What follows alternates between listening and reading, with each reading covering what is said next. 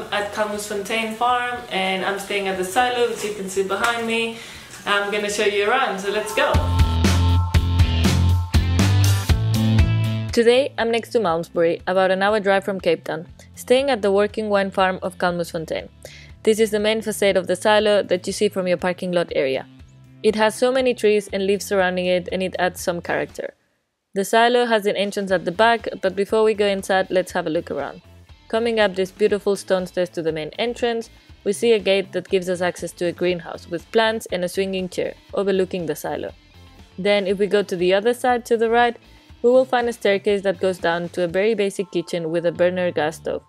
Fresh farm eggs are always available. The silo has no stove, so you need to go outside for that.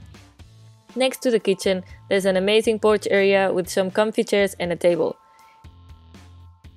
Here, there's another swinging chair that's perfect to enjoy a little sundowner drink by the pool. The trees next to the porch have stunning red leaves, and the pool has a key shape with different depths.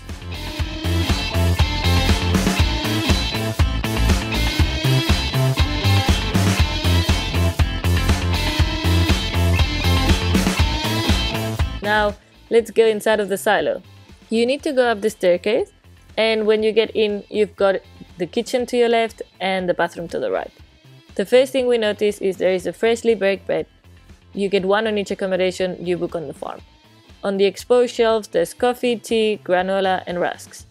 There's a mini fridge with a cup full of butter, wine from the farm, and spirits and mixes. I love accommodations that put some effort into the small things. It makes such a big difference.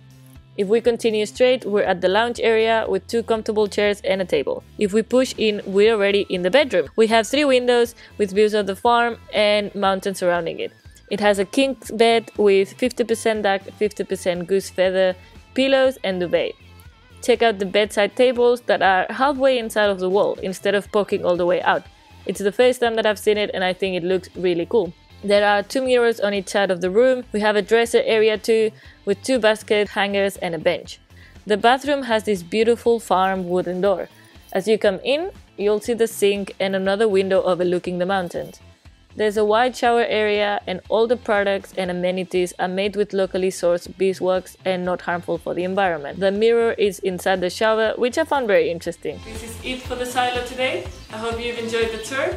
We'll be back soon with more unique accommodation tours, so make sure to subscribe and I'll see you on the next one. Bye!